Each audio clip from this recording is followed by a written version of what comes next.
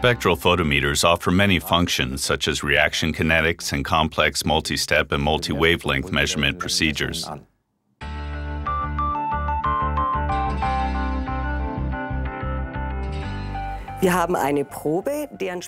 Here we've got a sample and want to determine its spectral characteristics. We pipette some of the sample into an empty round cell. First of all, we set the wavelength range that we want to analyze. We run the spectrum from 190 to 1100 nanometers and put in these values. We are now going to compare the spectrum with a reference spectrum, and we can see clear discrepancies. So a spectrum can be used in quality control of substances, for example, to monitor incoming goods.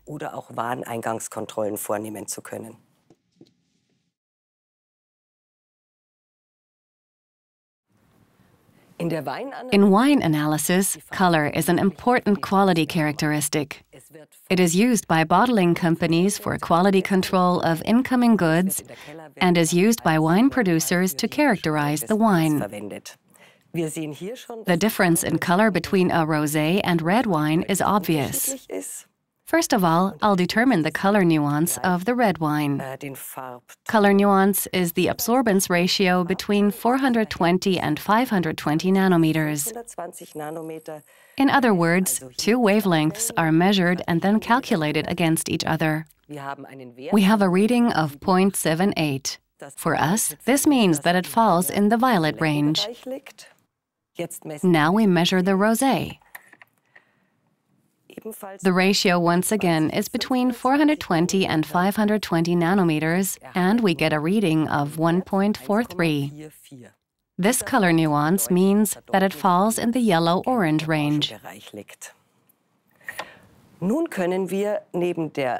Besides the color nuance, we can also determine the color intensity. The sum of the absorbances of three wavelengths, 420, 520, and 620 nanometers, are calculated.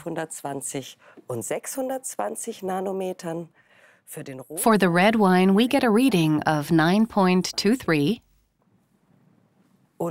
and for the rosé, it is 0.48. Using chlorophyll as an example, I will show that photometers can also be used for multi-step application measurements.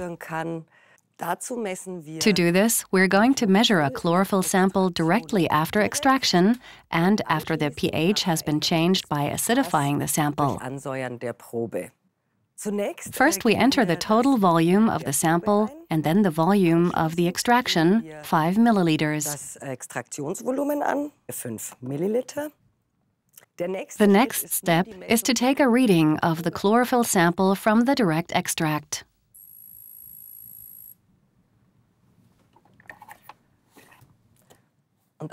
After acidification, we take another reading.